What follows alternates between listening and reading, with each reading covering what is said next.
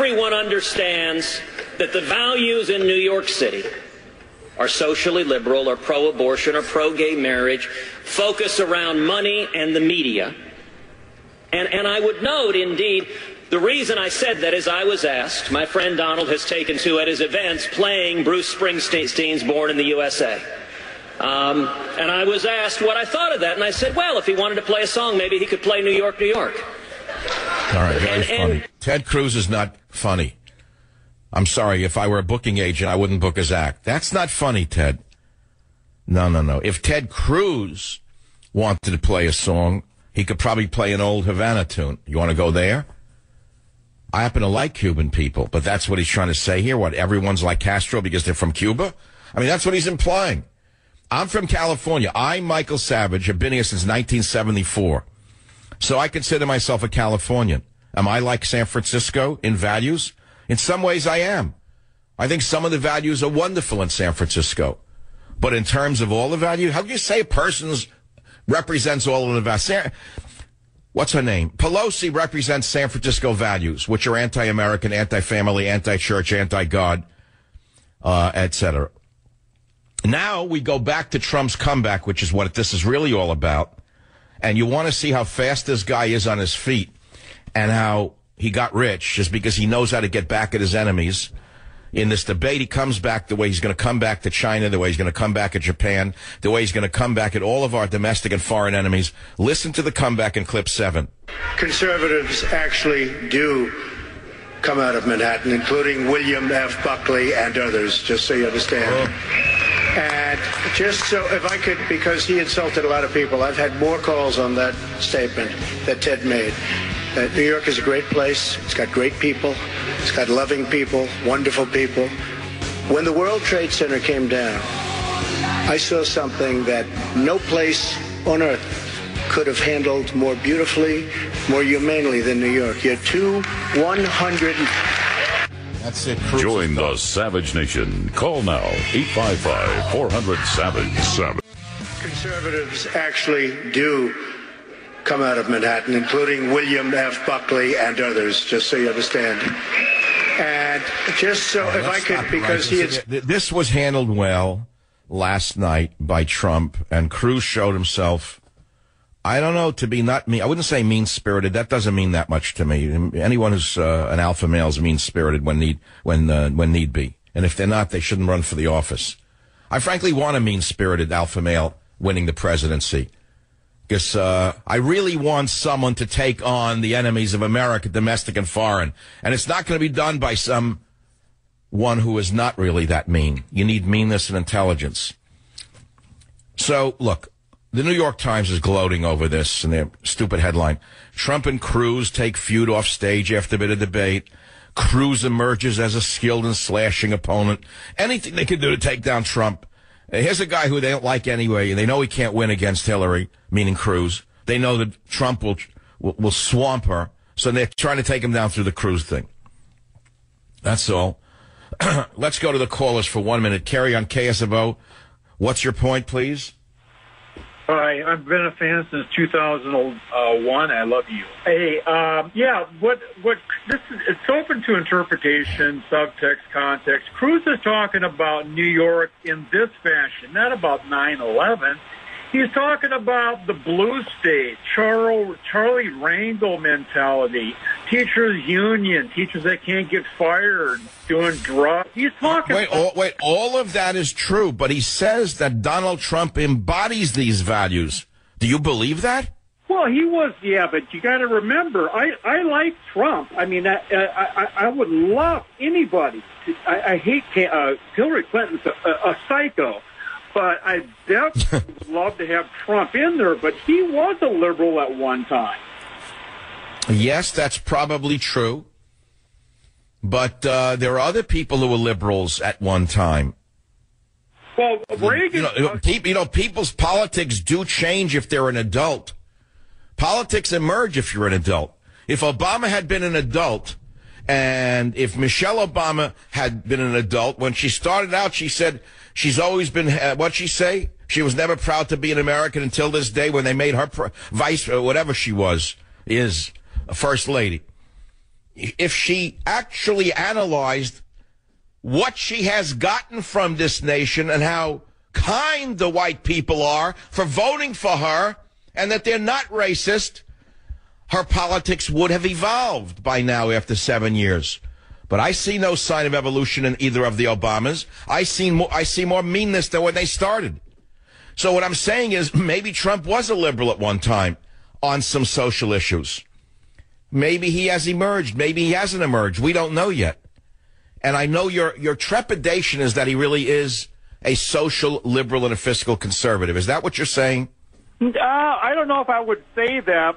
One thing I do know something about, and that's Islam. And I'm going to tell you something what Barack Hussein practices. But wait, hold it. Let's not go there for right now. Listen, hold it. Who is it who's made Islam the issue? It was Trump who made it an international issue, right?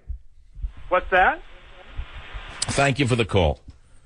It was Trump who made Muslims an international issue. How can you fault him on that and call him a liberal for that? In fact, Germany is now starting to think that Trump is right. By the way, look at the headline, even on the psycho New York Times, which certainly represents New York values, sexual assaults in Germany point to a culture clash. Oh, really, do they? There's a culture clash between radical Islam and our way of life? They just discovered that?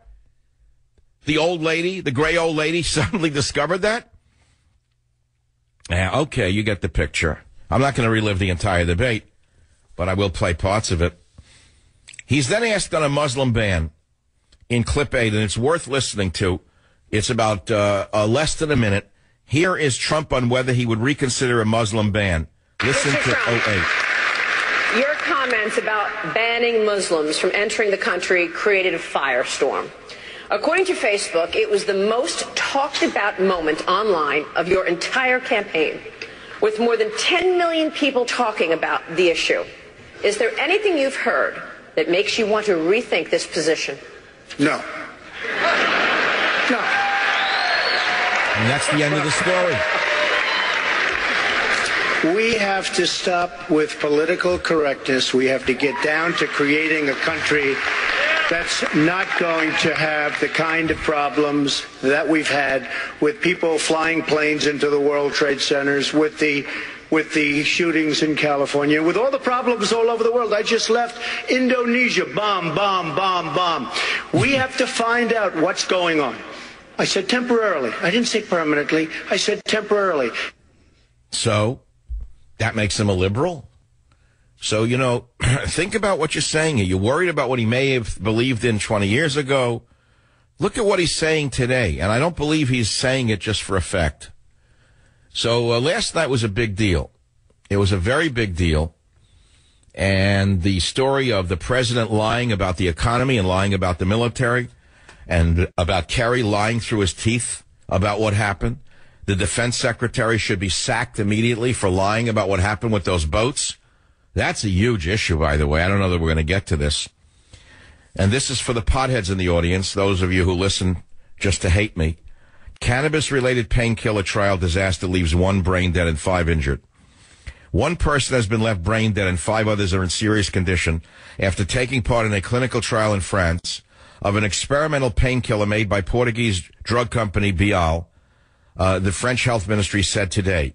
The medicine involved works by targeting the body's pain-controlling endocannabinoid system, which is also responsible for the human response to marijuana. The ministry said the 6 volunteers in Western France have been in good health until taking the oral medication at a private facility that specializes in carrying out clinical trials.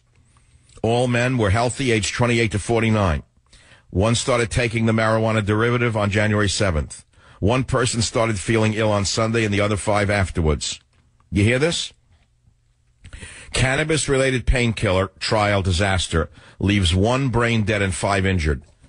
Don't jump and assume that medical marijuana is as safe as the drug peddlers tell you. It's like any other drug. It has never been put through proper clinical trials. Oh, you may feel good eating that brownie. I get it. but you don't know what the long-term effects are. You should think about that carefully. Don't call me on anything to do with marijuana because the pot defenders are overwhelmingly boring and stupid. WABC Joe, welcome to the Savage Nation. Hello, Michael. With the visual effects that Trump produces is incredible. He's a genius. His facial expressions, those come out. Even when he went after Cruz with the 9/11 and Cruz was just standing there with that funny face. It was like, oh, yeah, what did I do?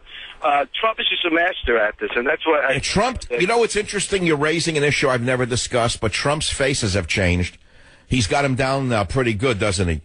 The masks of disdain, the masks of condemnation, the masks of... he's got pretty good facial expressions, doesn't he? Yeah, the non-verbal communication is very effective to people. You remember in the Nixon debate with Kennedy, right? The visual. It's very visual. I really don't remember it at all. I paid no attention to Nixon versus Kennedy. I was a young guy. I didn't care very much about politics at that time. Truthfully, I was more interested in the girl's ponytail in front of me, in the desk in front of me, and if she'd go out with me. So I really don't remember the Nixon debate.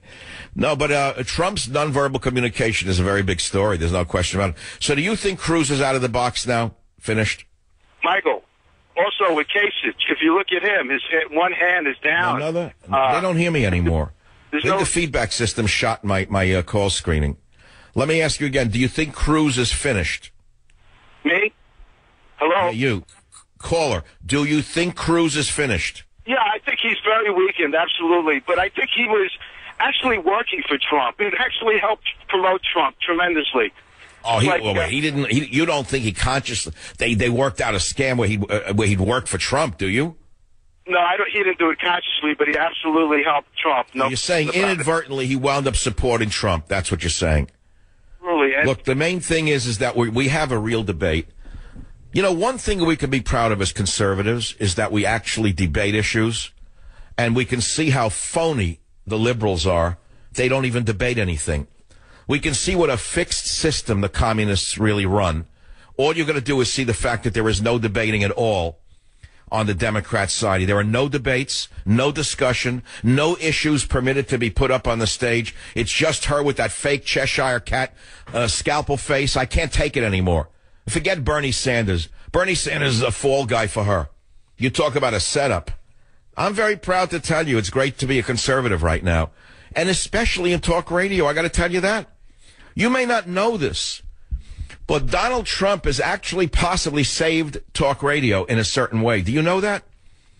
Do you realize he's made it okay to be bold, outspoken, and express conservative values, as I've been doing for so many years, borders, language, and culture? Do you realize he's made it acceptable to the mainstream, where people are saying, you know, he's not really that bad? In the beginning, maybe, oh, I don't know about him. He's too bright. He's a phony. He's just a showman. All of a sudden, everything's changed. The more they see him, the more they like him, especially when you compare him to the Harridan from Chappaqua. And the fact is that Trump has made conservatism mainstream. I hope he wins. I think he would, unless it's a rigged system or the Republicans undermine him by selling out the voting machines, whatever they may do. They're running scared. They're terrified. All the men in the bad suits. Oh, the men in the bad suits are really frightened. But as I say, I'll stand by that statement. Trump has made talk radio a winning proposition for those of us on the conservative side. I've been working in the wilderness for 20 years, where things I said may have been good for the audience, but the people at the top probably were a little leery of it. They were afraid of it. They were afraid of some of the things that I was saying, borders, language, and culture. It became like, oh, really? What is he talking about? No one believes in those things. Well, guess what they found out? They found out that everyone who is an American and loves America wants our borders secure, wants English as the official language, and wants the culture of America reaffirmed and supported. So in that regard, he's made my message, my motto, borders, language, culture, acceptable, if not fashionable. And that's why I supported him from day one. It's because what he was saying sounded eerily like me. If I were running for president, I got news for you. When Trump first started to run, And I don't even remember when that was.